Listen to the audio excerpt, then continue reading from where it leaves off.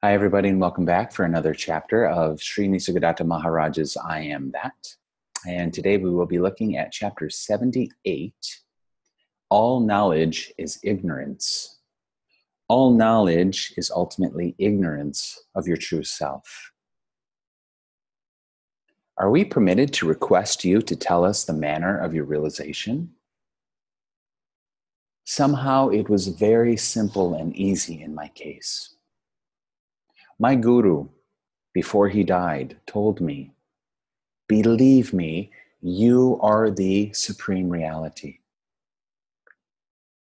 Don't doubt my words. Don't disbelieve me. I am telling you the truth. Act on it. You are the absolute supreme reality. You are the Parabrahman." I could not forget his words.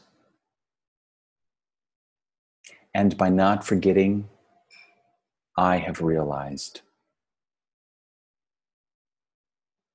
But what were you actually doing? Nothing special. Nothing special. I lived my life. I plied my trade. I looked after my family, and every free moment I would spend just remembering my guru and his words. Just remembering my guru and his words. You are the absolute supreme reality. You are not what you take yourself to be. He died soon after, and I had only the memory to fall back on. But it was enough. It must have been the grace and power of your guru. His words were true, and so they came true. True words always come true. My guru did nothing. His words acted because they were true. Whatever I did came from within, unasked and unexpected.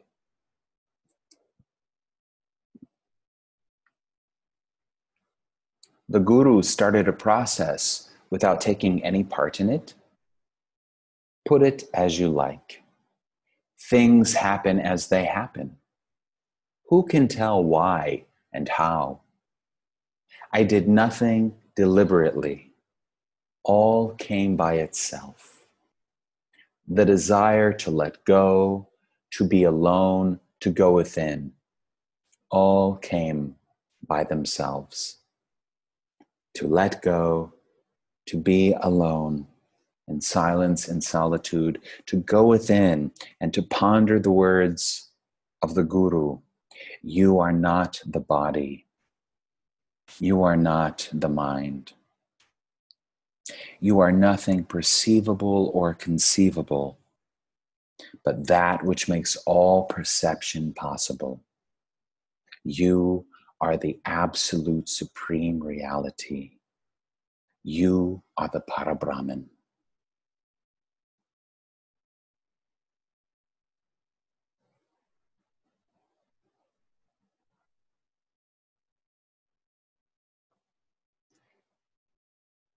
You made no efforts whatsoever?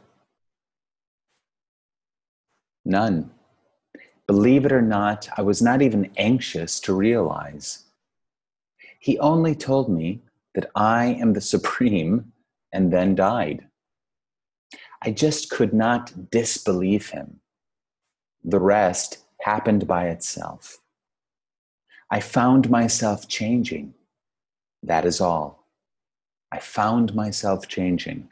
Look, I'm changing. My consciousness is changing all by itself. As a matter of fact, I was astonished. Wow. But a desire arose in me to verify his words. And this is what we must all do, to verify Nisargadatta's words. It's not enough to believe the words. It's a good start. It's It's helpful, I suppose, in terms of clarity, but we must do the work. We must do the investigation. Or even, as Nisargadatta has just said, the remembering, the deep contemplation of the truth. Not just once, but to meditate upon these words, to marinate with the truth.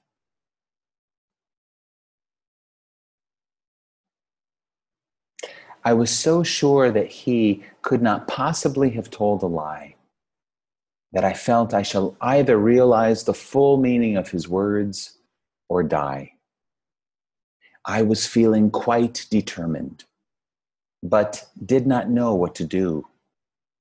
I would spend hours thinking of him and his assurance, not arguing, but just remembering what he told me. Think about it. I would spend hours thinking, I am the absolute supreme. I am. I am not this conceptual person. I'm not a separate self. I am the absolute. What happened to you then? How did you know that you are the supreme? Nobody came to tell me, nor was I told so inwardly. In fact, it was only in the beginning, when I was making efforts, that I was passing through some strange experiences, seeing lights, hearing voices, meeting gods and goddesses, and conversing with them. Once the Guru told me, "You are the supreme reality," I ceased having visions and trances and became very quiet and simple. I found myself desiring and knowing less and less, until I could say in utter astonishment, I know nothing, I want nothing. I know nothing, I want nothing. I know nothing, I want nothing.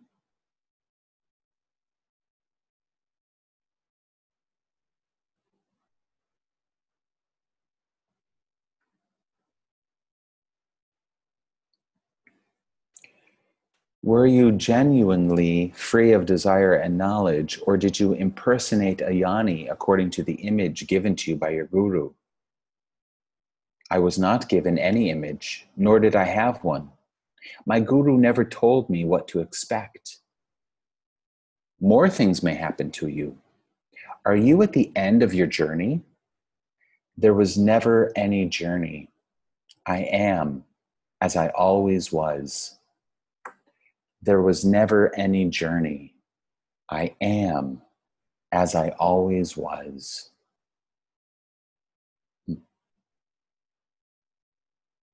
How can there be a journey to beingness? You already are. I am. I am. What is the distance between here and here? To here and everywhere.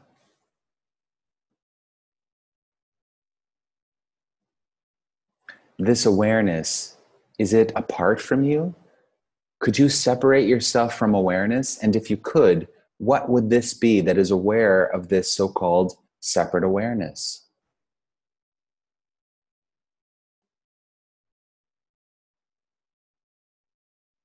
I am. It's the only thing we know. I am. I exist. I am conscious. I am aware.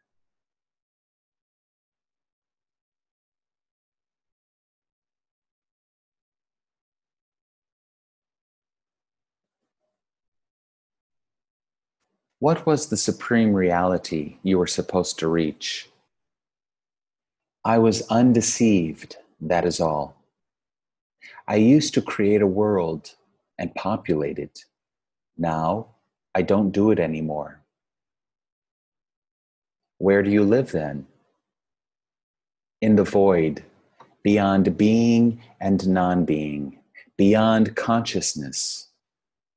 This void is also fullness. Do not pity me.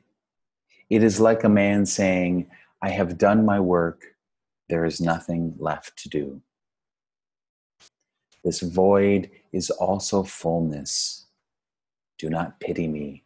I am beyond being and non-being, beyond consciousness, and even beyond awareness, I have heard him say.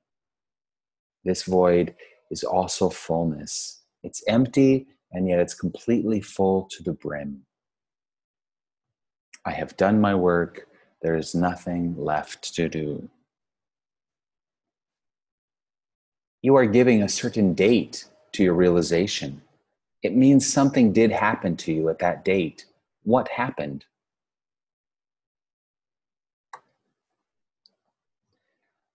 The mind ceased producing events. It stopped producing events.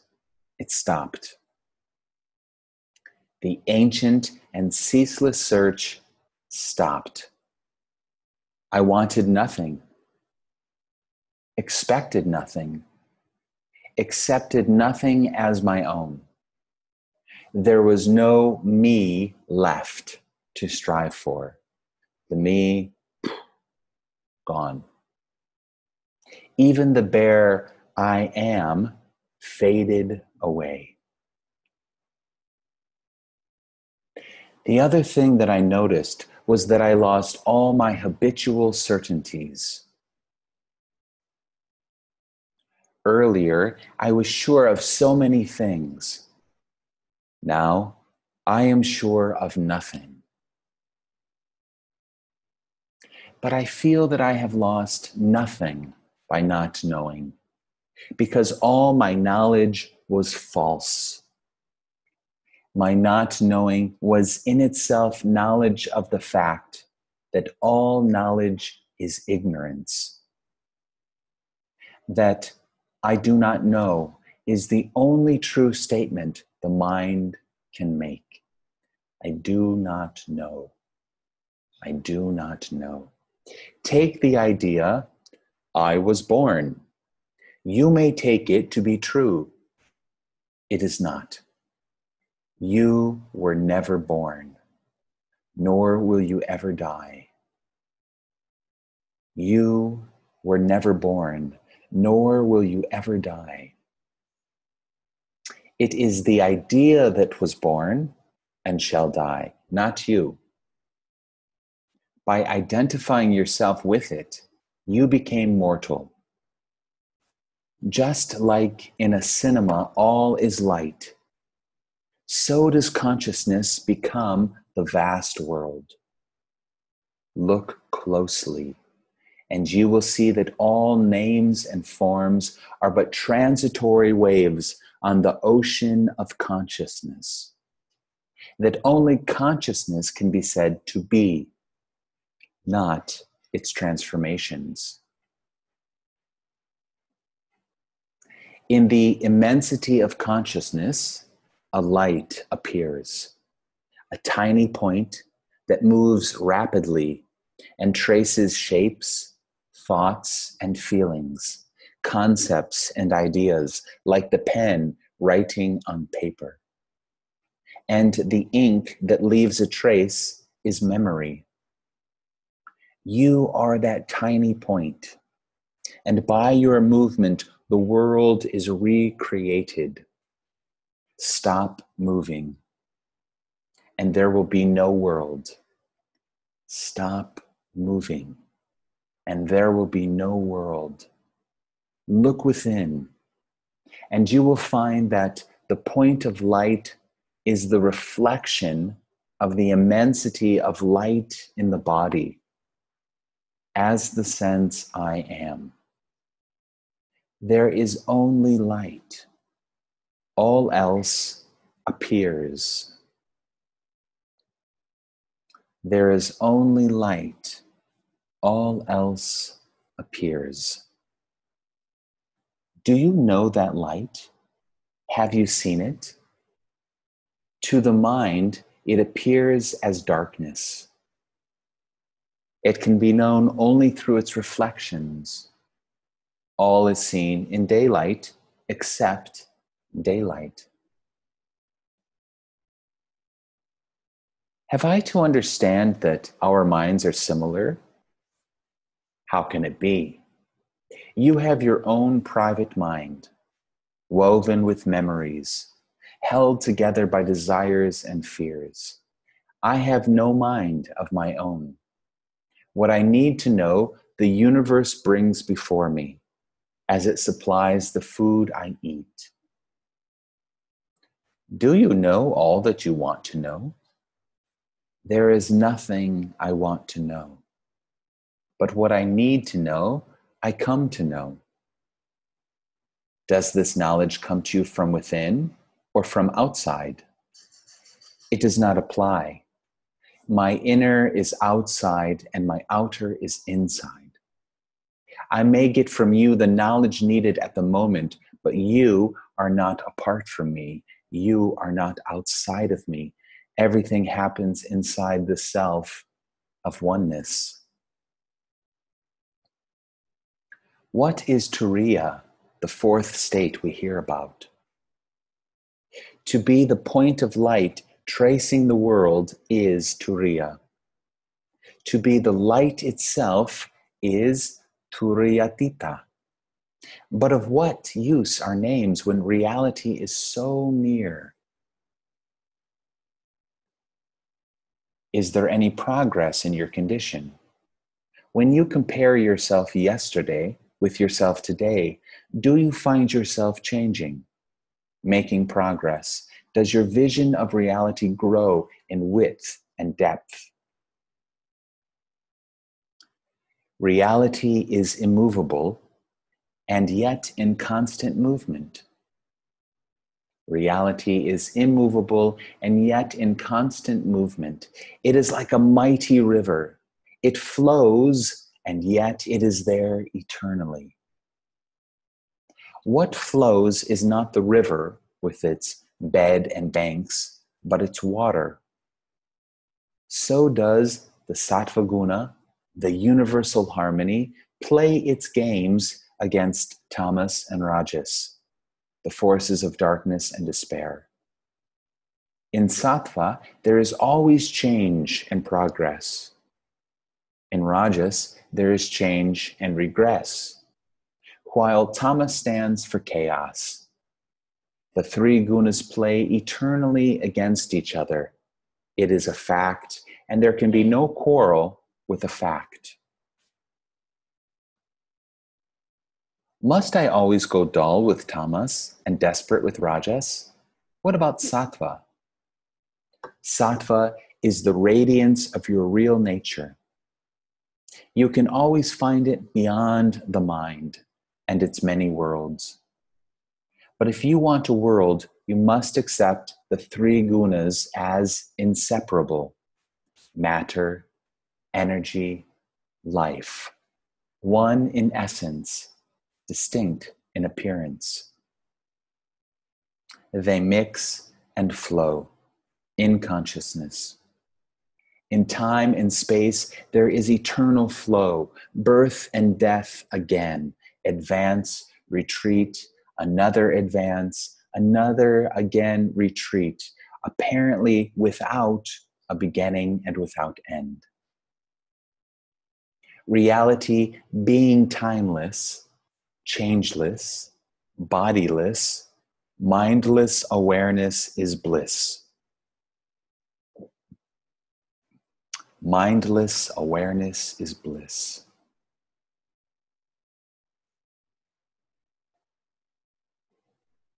Where consciousness does not reach, matter begins. A thing is a form of being which we have not understood. It does not change. It is always the same. It appears to be there on its own, something strange and alien. Of course, it is the chit consciousness, but appears to be outside because of its apparent changelessness. The foundation of things is in memory. Without memory, there would be no recognition, creation, reflection, rejection. Brahma, Vishnu, Shiva. This is the eternal process. All things are governed by it. Birth, life, death. Brahma, Vishnu, Shiva. Is there no escape? I am doing nothing else but showing the escape. Understand that the one includes the three, and that you are the one, and you shall be free of the world process. I am doing nothing else but showing the escape. Understand that the one includes the three, and that you are the one, and you shall be free of the world process. Thank you, Nisargadatta Maharaj.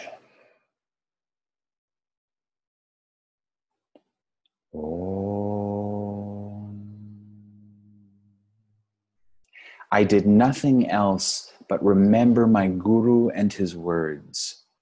You are the absolute supreme reality.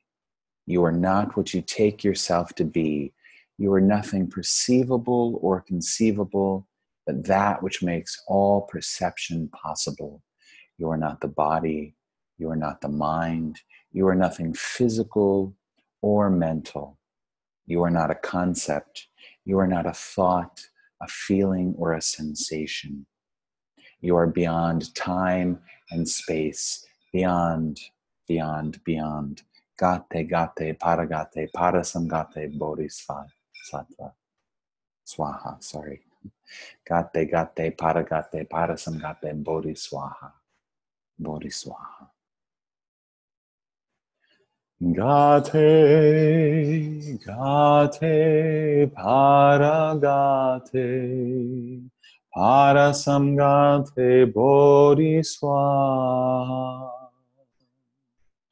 Oh, Shanti, Shanti, Shanti. Peace, peace, peace. Namaste.